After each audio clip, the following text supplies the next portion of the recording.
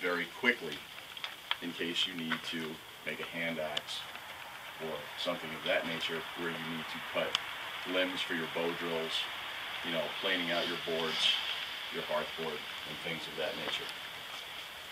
Get into your mind that the things that you're going to make, the residual that comes off of the stones that you're reducing, which is known as debitage, wind up being tools. Right? Everybody probably has a notion in their mind of what a knife looks like or what you perceive to be a knife that you're going to make, correct? Mm-hmm. What would you think a knife is going to be after you get done reducing it? Shape of your knife. What do you think your shape of your knife is going to be? About this long, about this wide. Nice round blade. Okay. What do you think it's going to be? Same thing? Pretty much everybody in agreement? Any cutting edge you can hold on to without getting cut. That's about the best answer that you're going to have. What I have here are 4 examples. Most people think that when they find points in a field, if you're a field hunter, you go out, you find points. Most people think that they're arrowheads, and they're not. Most of them are knives, or they are large atlatl points. I have 4 examples here, and every single one of these examples would be considered a knife, and they would be used as such. The first one that I'm going to pass around, I'll start from over here. Please be careful with these, do not drop these. Alright, the first one that I'm passing by is what's known as a Fulton turkey tail. I didn't start one over here. The second one that's going to come from the other side is known as the Snyder's point.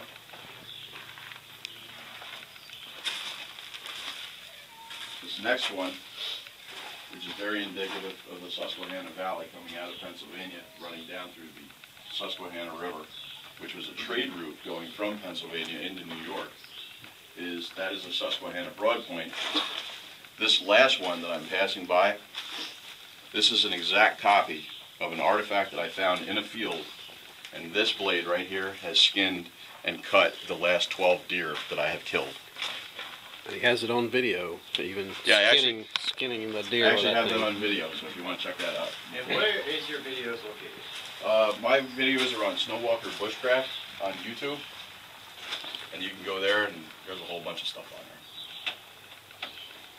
So, as you can see, they're not so much that long, elongated lanceolate point that you would think a knife would be. That's the finished product. Some of the things that you're going to wind up with,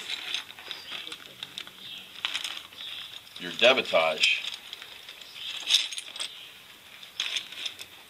If I take any one of those knives and I use that, what winds up happening is eventually, yes, your edges get dull. So you have to re-knack those and make them sharper. However, everything that I knock off to get to that point, such as a flake like this, I can do an entire deer with that flake. Be careful with that, guys. Yep, be careful with these. They will cut you. They're indiscriminate. When you say that this is a... That's a flake. Brian. I'm sorry. When you say this is an exact replica, I found that point. I found that point in the field. I took a micrometer. I measured everything out, measured the thickness, the width, the length, and I knapped that point to match the point that I found because it's an artifact that I won't use that artifact for anything. okay. Is that your diagram here? Yeah, actually, no.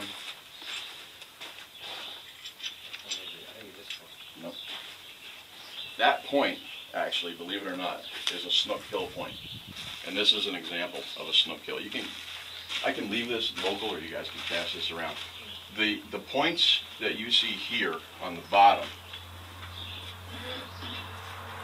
okay, these shaded areas right here, those are the points that I found in the field.